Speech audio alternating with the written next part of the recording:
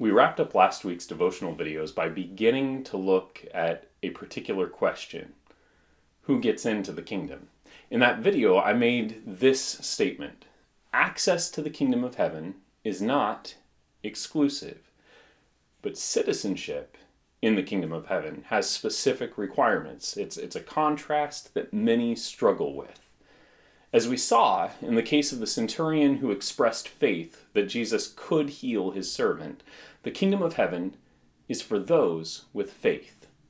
Faith is essential to citizenship in the kingdom.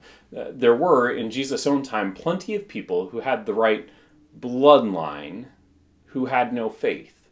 For them, citizenship in the kingdom was not assured. They would be, as Jesus said, in the outer darkness, away from the table of the king.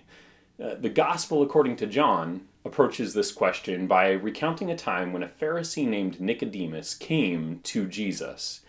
Now, he acknowledged that Jesus had to be from God because the signs he was performing, healings and casting out demons, could only be done if God was with Jesus. It's not a question, really, but there is an underlying question that Jesus discerns from the conversation he has with Nicodemus. What Nicodemus wants to know about is the kingdom of God, and this is what Jesus says to him. Truly, truly, I say to you, unless one is born again, he cannot see the kingdom of God. And then Nicodemus asks him, how can a man be born when he is old? Can he enter a second time into his mother's womb and be born?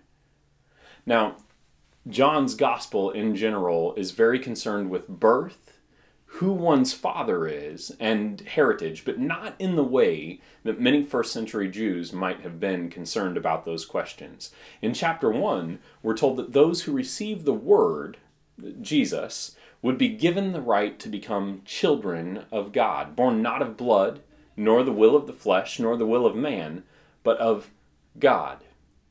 It's in the beginning of the book, alongside the very bold claim of Jesus' divinity and eternal nature, because these themes are essential to our understanding of the entire message of the gospel.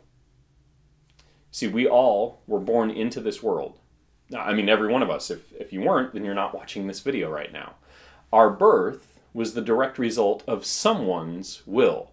Their flesh, through natural means, brought about conception and birth. If you're here today, you were born of the will of someone.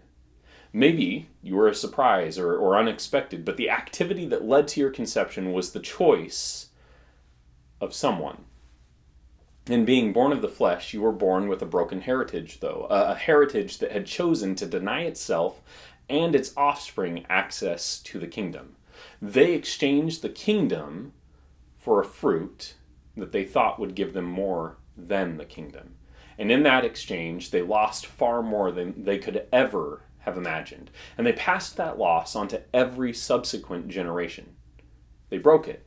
And we all accepted that inheritance by our choice to essentially eat the same fruit.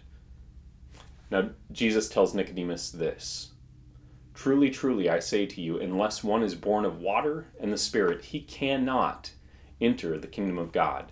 That which is born of the flesh is flesh, and that which is born of the Spirit is spirit.